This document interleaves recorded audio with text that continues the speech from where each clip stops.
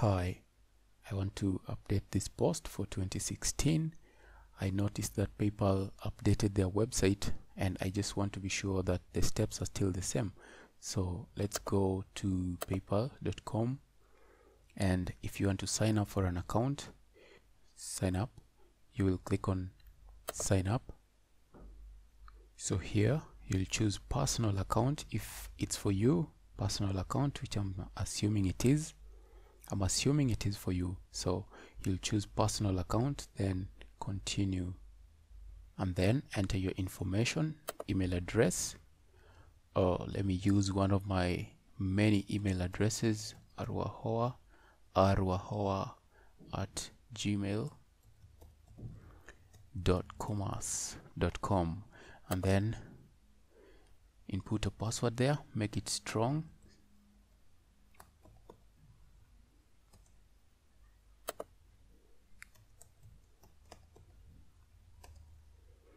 Then click continue,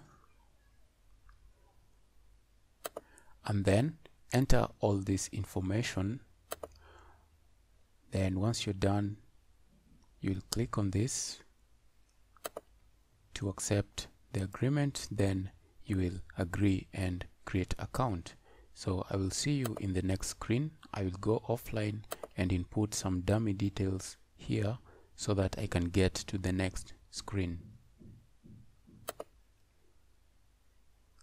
So after filling all the details, this is where you get to. So initially you are able to skip this step. Right now I can see it is not possible. So get your Equity card. I know Equity is the only bank in Kenya right now, at least as far as I know, that directly allows you to withdraw your PayPal funds. And therefore, if you have your Equity Bank ATM card, you'll need to put the ATM card number here, not your bank account number, the ATM card number. And then you will put the CSC. If you turn your Equity Bank ATM card around, you will see there are 7 numbers there. So you'll take the last 3 digits and input them here, and then your card number, you'll put it there, your card number, not your bank account number. So either MasterCard or Visa card is all right, it doesn't really matter, either of the two will do. And then once you do that, you'll just go next, and you can actually use any bank, you can use any bank card number here, as long as it's a Visa or a MasterCard. Just put the numbers here and you'll add the card. So I will see you in the next screen once I input these details. So if you entered your number right, you're in this page with me. So if you're in this screen, you can go to your account. Let's go to account.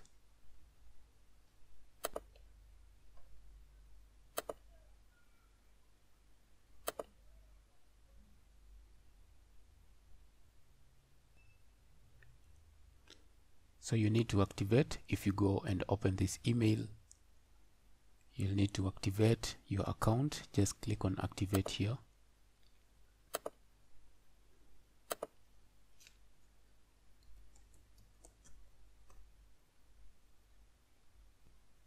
So let's go to your settings here. So the next thing that you need to do is to confirm your card. And the way that you do this, so I can see that things have really changed around here. And let's say you want to add another card for another bank, or you want to change your card. What you'll need to do is to click here on, if you want to change your card, or you want to link another card, or you want to just remove one card altogether, you'll click on bank account cards, or you can go directly using wallet. You just click this or this. Let me click on this. And once you get here, you'll see that you can link a bank account.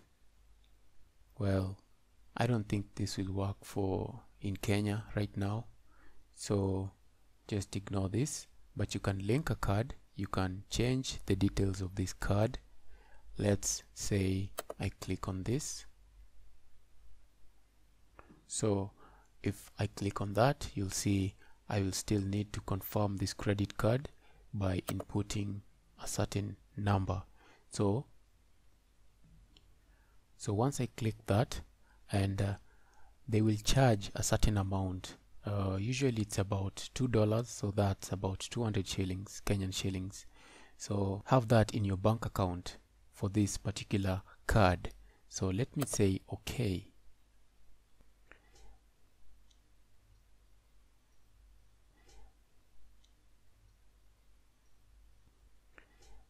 Or maybe there are other issues, I don't know what those are, but if you have your Equity Bank card and you do this, then you go the next day and check in your card, you'll find 4-digit codes, and use this code to come back into the wallet.